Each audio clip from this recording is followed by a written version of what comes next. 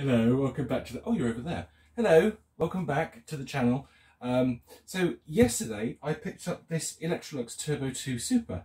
I paid £10 for it. 10 British pounds. So even if it doesn't work, you know, I'm not going to die in a ditch over it. But I thought in this video we'd have a look at it, see if it works, and if it does, fix it up. So let's crack on.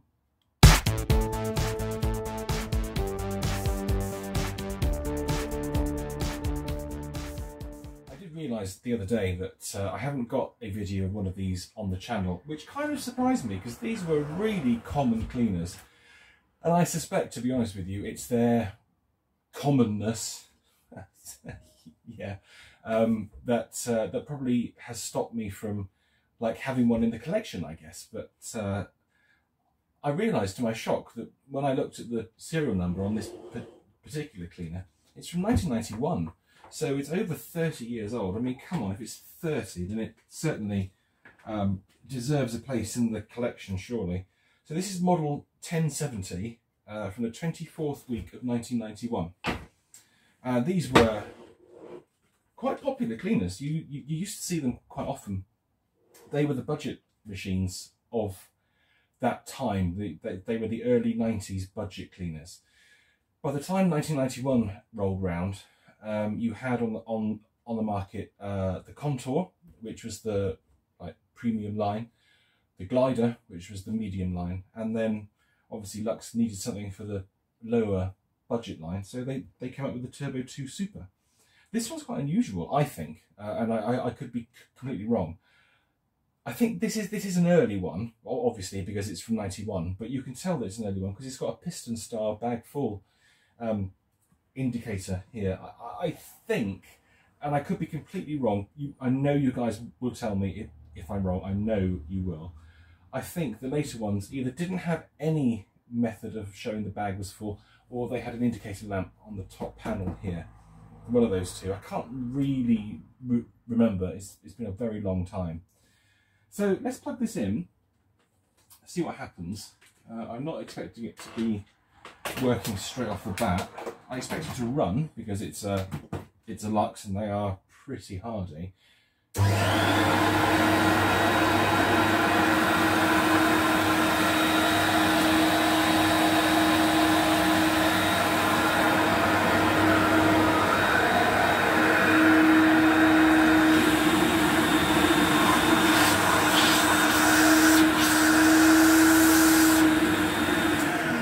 Yeah. So if I give it a good finger in, I can feel the suction there, but it's obviously blocked at this point. So where the lower hose runs down through, it's blocked up, and I think it needs a new belt as well, because I think this belt is pretty. Oh god, yeah! Look how slack that is. Look how slack out that belt is. I think that definitely needs changing. So let's start taking it apart, and then we'll have a look. I think we're going to need some new filters. I know I have, look, right here, look at that. It's almost as if it was set up, but it wasn't. There's a lower cage filter that goes down there. We might have to clean off the other filter that's in there. I don't think I've got one. I will have a look through my filters and stuff. I might have a flexible filter, like a cloth filter? No, it's not cloth. It's just like a normal filter, isn't it? What am I saying? I don't even know what I'm saying now. It's ridiculous. I need to stop making these videos, honestly. I just sound like a fool. Anyway, oh, that's what I was going to do. Oh, my life and time. Oh, there's moths. There's moths in there. Hang on. Right, hang on. Just let me stop this and turn you around. Right, I've got you in my hand. Right, we can have a quick look in here. You ready? Oh, there's creepy crawlies and crawlies and creepies. Oh, something's been, look at them moving. Ah! Oh, Jesus. Okay, well that wasn't expected. Oh, I don't want to take that apart in the house. What I might do, guys, is I'll take this outside and just take that bag out. So I'm going to do that now, and then I'll be back. Oh, that's horrible. Well, that was fun. So yeah, I just took it out to the backyard to get rid of the bag. The bag itself was solid. It was solidly full right up to the top, and there was those funny little moth things living in it, obviously set up home at some point in the past, and yeah, a couple of them flew away. But I really didn't want to do that in the house. That was horrible. I hate it when you find creepy crawlies in vacuum cleaners. So really, the first thing we should do is clean out this dust box, because it definitely needs it. Well, here's the view inside the dust box. As you can see, it's all a bit manky and horrible in there. We do have both the filters, which is good. So what I'm going to do is I'm just going to take all this out, and then we will give them a clean.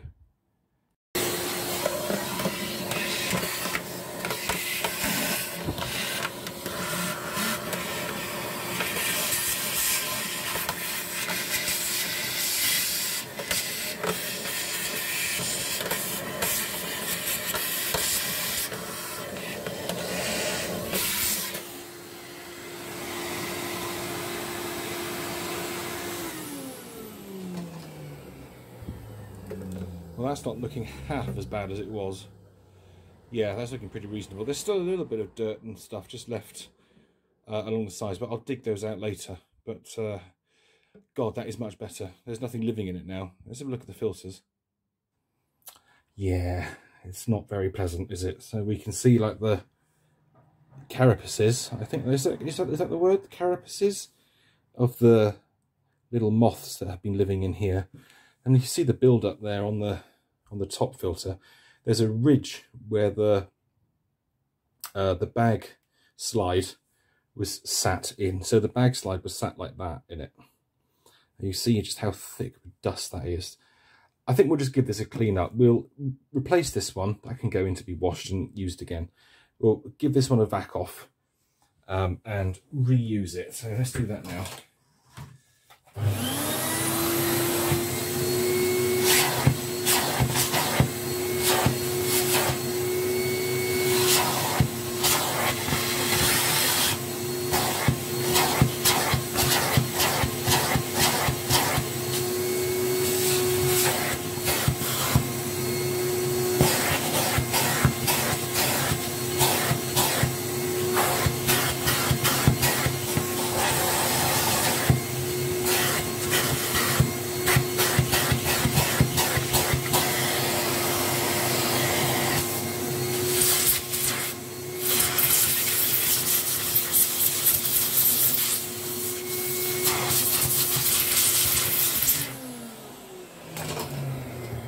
Right, that one can go in the wash pile.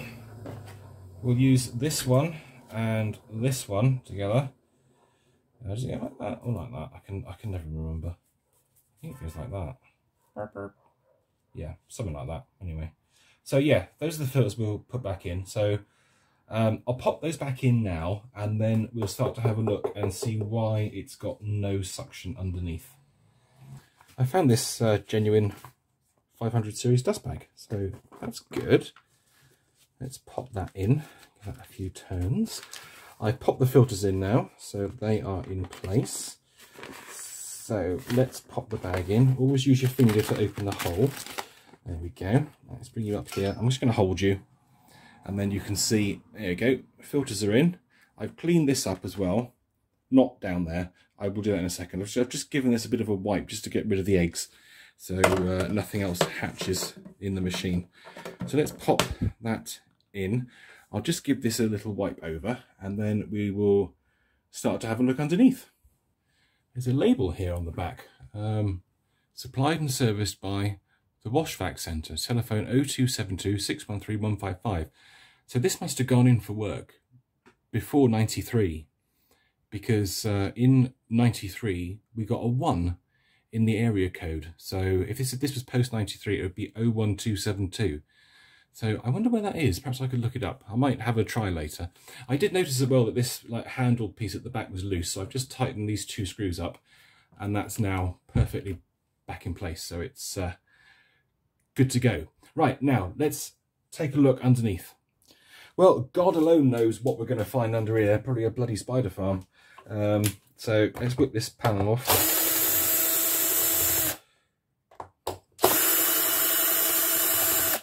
I think it's just going to be blocked up. So if we wiggle that, oh good lord, should be able to get this out.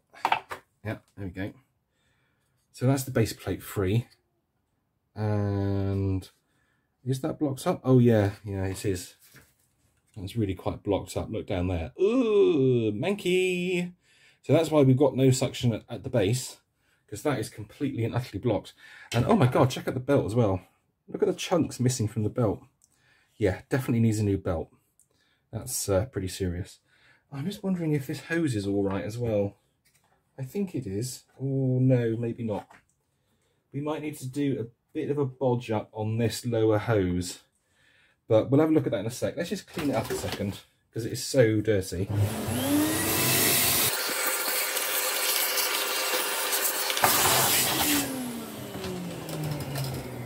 Let's take the brush roll out and we can see how bad that belt is. Oh my god, bloody hell, look at all this wrapped around this. Oh jeez. Yeah, that's had a hard life, isn't it? Can I get my finger in? Oh, it's tricky.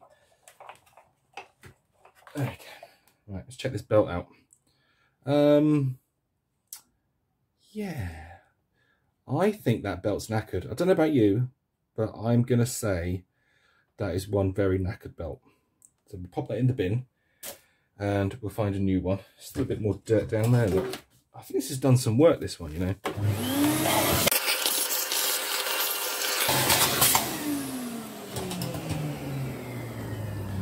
So, I wonder now, can we, oh, everything's falling off. Let me get rid of this. It's cotton, it's like brown cotton wrapped around the brush roll.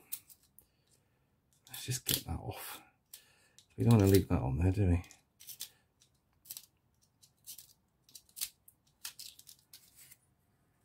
There we are, that's better. Wow, that's a lot of cotton. I can actually stitch up my... Well, no, I could darn my socks with that. Just run the knife along there, get rid of all this.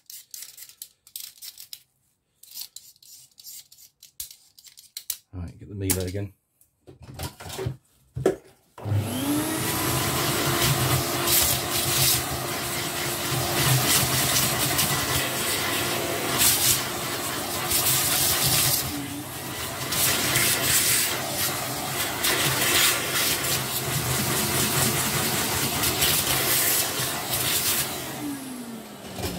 That'll do. I'm going to spend hours on this one. The brush roll bearings are pretty good. Oh, that one's a bit tight. God, look at the filth. Can you see the filth on that? Jeez. Oh, wow.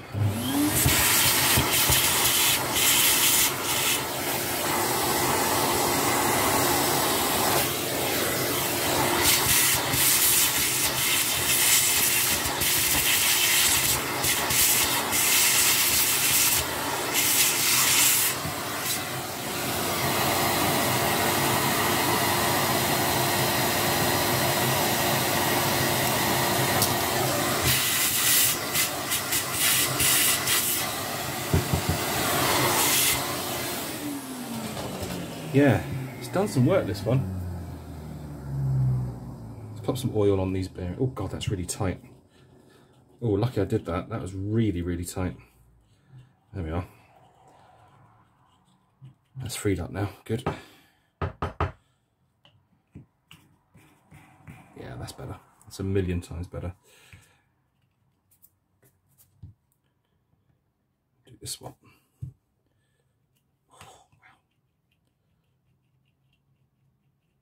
Put that oil in. Let's get this end cap out. That's better, isn't it? We've got a spinny brush roll now. That's not going to overheat and melt the body. That's good. Now, what we need to do next is just unblock this, which should be relatively easy. So we're going to put the machine like that for a second. So we need a screwdriver. We just need to push through. Just push through. Push through. You know you can do it if you push through. And then we just get all all the crap out this end. There we go. And that should be clear. Yes, I think it is. That's good. What we got here? Oh, it's just bits of fluff. Oh no, there's a twisty tie. There we go. That's what did it. A twisty tie. Yeah, don't suck those up, because that will definitely block your vacuum cleaner. Oh, I can't get to the pedal now. Oh, how annoying.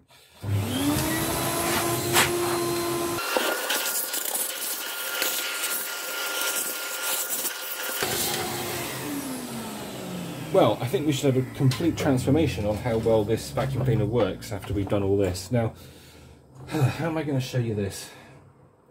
It's a bit tricky. I'm going to have to hold you, sorry. So look, come around here. See that cover? There's a hose there, and that's the lower hose. And I think that lower hose has got some holes in it. So I'm just going to whip that out and we will have a look at it. Here's the hose taken out of the machine. Let's just clean it up a little bit.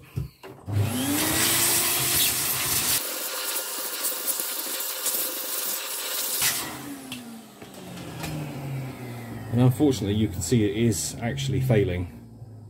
It's got holes in it, which is unfortunate to say the least, because there's no way on God's green earth I'm going to be able to get another one of these. So it's a question of cheating now, I'm afraid. So we need to cheat, and we're going to wrap it in insulation tape. So I'm just going to do that, and then I'll show you the result. Ta-da! There's our bodge fix. So that's about as good as it's going to get, to be honest with you, because I've got, as I say, I've got no chance of getting a new one of these. Not that I would be particularly over bothered about getting a new one, to be honest with you. It's not like a classic machine that I'm going to keep forever, although it's me, so I probably will keep it forever. So yeah, let's get this back in the machine and get the base back together. Right, got the belt on, got the brush roll back in. This actually feels really good. So I'm just going to give this a quick spritz, just a quick rub, because it is really quite manky. I'm trying to go over the top with it. I'll clean it up properly later. There we go. Right, let's get the base plate back on. Slide that back in there. There we go. I never ever bothered to change these cable ties on these. They just seems to like sit back in there really nicely. So I never really bothered with it. God, the brush roll is really dirty as well. Look at it. Yeah, I'm going to have to give it a really good clean at some point. Not today, though. Not today. I've already restored a turbo power. This is a bonus.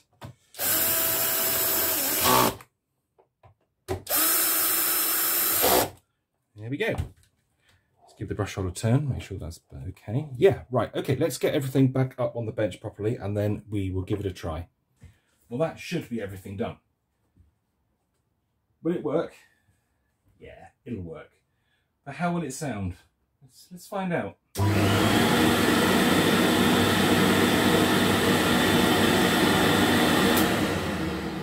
That's interesting. Even with a fresh bag in there, we get half a red signal on our beep beep dust box. Beep beep. Shut up, bloody people! God. I'm looking for my brush. Where's my brush gone? There it is. Yeah, that's brilliant, Steve. Well done. Yeah, anyway. Oh,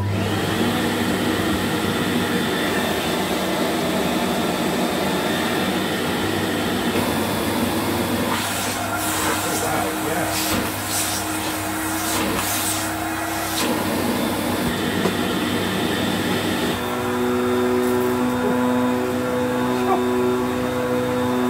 That's really good.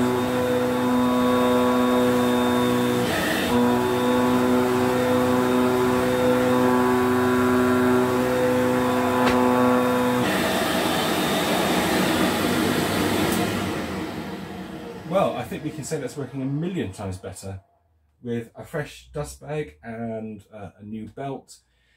The eviction of the family of moths that had been residing in it for quite some time. I'm surprised they didn't have squatters' rights, but there's still time for me to be sued by the insect people, I suppose. But yeah, that's much, much better. Really pleased with that. £10. £10. Awesome. Yeah, really good. Pleased with it. It's a nice find, actually. I'm glad I've got one of these. Oh, that grommet feels a bit funny. So yeah, I'm going to give it a clean, give it a really good scrub, make it all nice. There is one thing I noticed, you guys may have seen as well, but the hubcaps are missing from the wheels, sadly. It seems to be a very common theme with these cleaners, that they have their hubcaps missing. I don't know why, both of them on this cleaner. I don't know. But yeah, okay, so need to give it a clean, which I'll do off camera, and then in the follow-up video, we'll actually give it a run and see how it performs. Pretty damn good, I should think. But yeah, there we go. Thanks very much for watching. Hope you enjoyed that video. Don't forget to do the usual commenting, subscribing and liking. And I'll see you guys very soon. Take care. Bye.